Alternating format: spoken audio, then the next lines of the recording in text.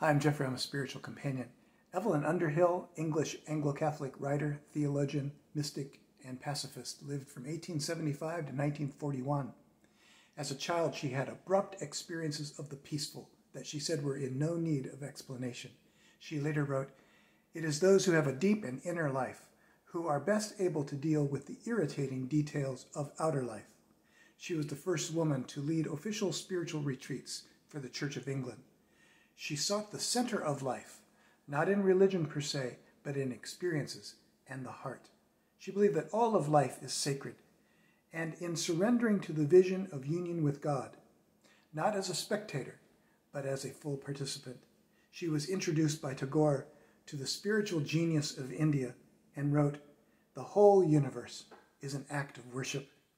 Beauty is simply reality, seen with the eyes of love." Evelyn Underhill.